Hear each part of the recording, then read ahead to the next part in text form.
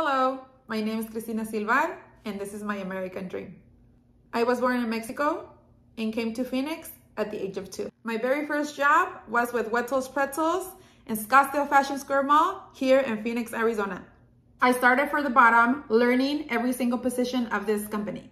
Now, 17 years later, I became a supervisor. I want to give you a little bit of the history of Wetzel's here in Phoenix. In 1998, Steve Lipson opened his first store. Now, 24 years later, he owns more than 30 locations. He has been my mentor and my role model, teaching me everything that I need to know about Wetzel's and how to run a business.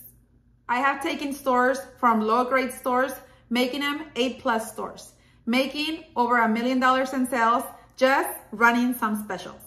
I have 3 main key points to making a store successful.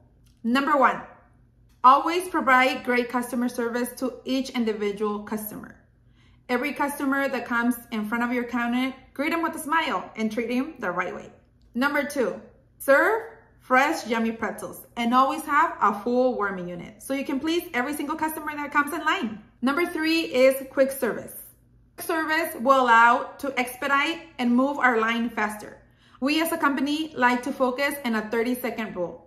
From the time the customer puts their order in to the time the customer picks up the order, it should not take longer than 30 seconds. That way our line is moving fast and we're making more sales. With all my years of experience, starting from the bottom, working all the way my way up to becoming a supervisor, I know I have enough experience to run a company and a business. I have poured my heart and soul into making this company succeed. I'm ready to take the next step and owning and opening a brand new Wetzel's Pretzel store here at the Phoenix Airport. We were exploring the idea of partnering with the local brewery. Since we like to serve extra happiness, pretzels go hand in hand with beer. Wetzel's Pretzels is fun, fast-paced, and a crowd pleaser. We have a super fan base.